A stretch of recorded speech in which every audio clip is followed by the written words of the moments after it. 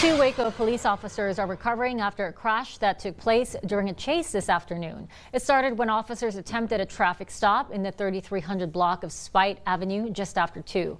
When the driver did not stop, a pursuit began. Police say the patrol car that initiated the traffic stop got into a wreck with another vehicle at Franklin Avenue and Valley Mills Drive.